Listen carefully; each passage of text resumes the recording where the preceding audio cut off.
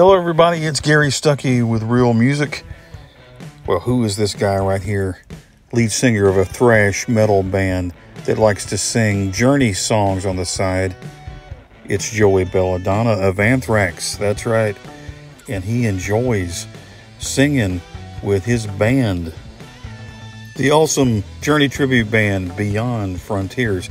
Now that's a catchy name, right? And you know, his vocals are just awesome.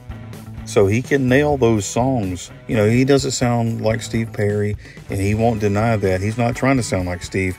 He's trying to have fun, you know, but he's always loved the songs. He always wanted to do this. So why not, right? Why not form a Journey tribute band? And they've got a few shows lined up in California coming up real soon.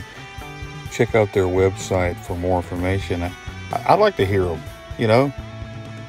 What do you get when you mix Anthrax with Journey? You get these guys. I wonder if Steve Perry could sing some Anthrax songs. Yeah.